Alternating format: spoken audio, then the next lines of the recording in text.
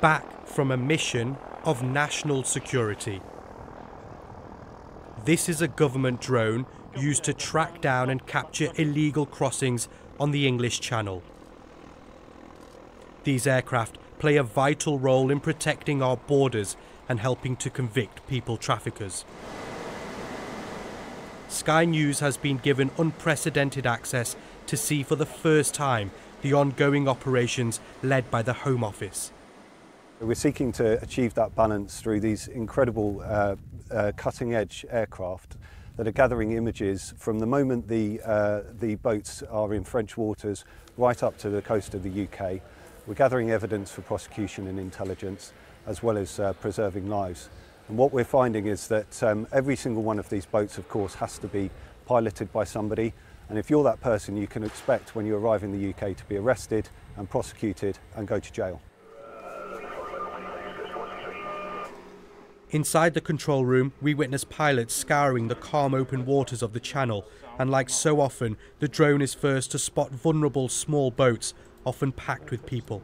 A lot of the time we do detect these vessels coming across that are unaccounted for and no one is aware of, and as soon as we do, it's our job to report it straight back to Dover, so we do that. We don't hesitate, we don't stutter. It is what we're tasked to do, and we're all very experienced people at doing that. What's happening at this airfield is a rare sight. A commercial drone company working alongside the Ministry of Defence on national security. There are clear efforts that the long-standing illegal crossings are being tackled on the ground, on sea, and now from the air. And one evidence-gathering mission played a vital role in a successful prosecution. In July, a Home Office drone captured this footage of a man steering a small boat with 20 migrants on board, heading for the UK. Rebwar Ahmed now faces 31 months in prison for assisting unlawful immigration.